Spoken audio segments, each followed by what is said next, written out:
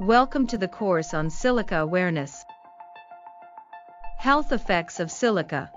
Inhaling crystalline silica can lead to serious, sometimes fatal illnesses including silicosis, lung cancer, tuberculosis in those with silicosis, and chronic obstructive pulmonary disease, COPD. In addition, silica exposure has been linked to other illnesses including renal disease and other cancers. In 1996, the World Health Organization, International Agency on Cancer Research, IARC, identified crystalline silica as a known human carcinogen. They reaffirmed this position in 2009. The Canadian Cancer Society has recognized the adverse health effects of exposure to crystalline silica, including lung cancer. Silicosis is a disabling, irreversible, and sometimes fatal lung disease.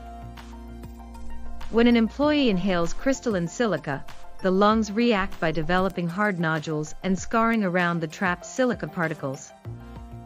If the nodules become too large, breathing becomes difficult and death can result. Unlike a work-related injury where the effects are seen immediately, silicosis and other silica-related illnesses may not show up for many years after exposure. The most common early symptoms are a chronic dry cough and shortness of breath with physical activity. Silicosis is a progressive disease. It continues to get worse even when exposure to respirable silica has stopped.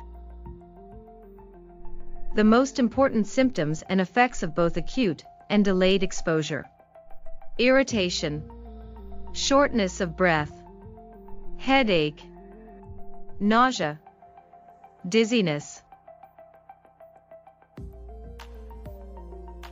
You can also call us at 866-706-7283, extension 2, or email us at sales@fast-rescue.com.